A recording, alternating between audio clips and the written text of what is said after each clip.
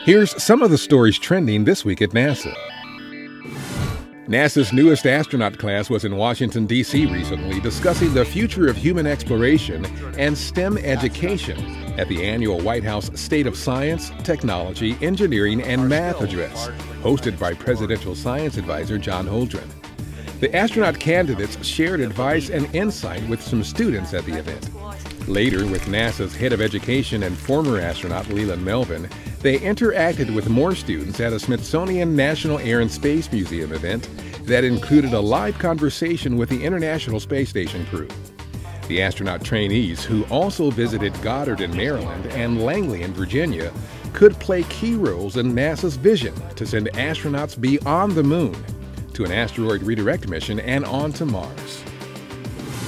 Outside the International Space Station, Russian cosmonauts Oleg Kotov and Sergei Ryazanskiy successfully completed a spacewalk to reinstall and activate a pair of cameras designed to downlink Earth views for a commercial venture between a Canadian firm and the Russian Federal Space Agency. The spacewalk followed up the unsuccessful initial attempt to fully install the cameras on December 27.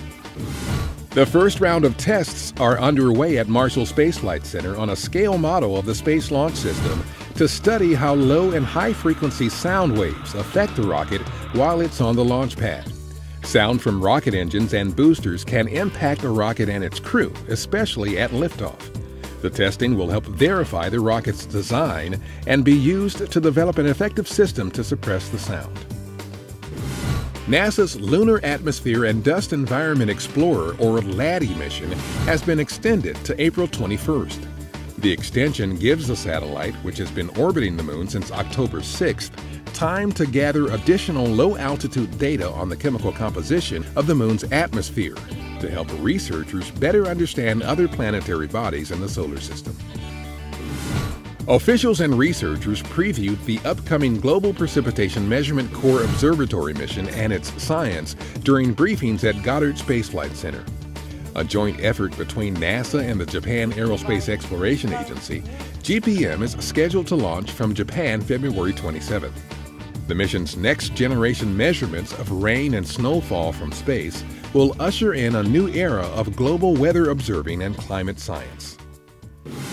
January 31st was NASA's Day of Remembrance, honoring the fallen heroes of Apollo 1, Challenger, and Columbia, and all members of the NASA family who lost their lives furthering the cause of exploration and discovery.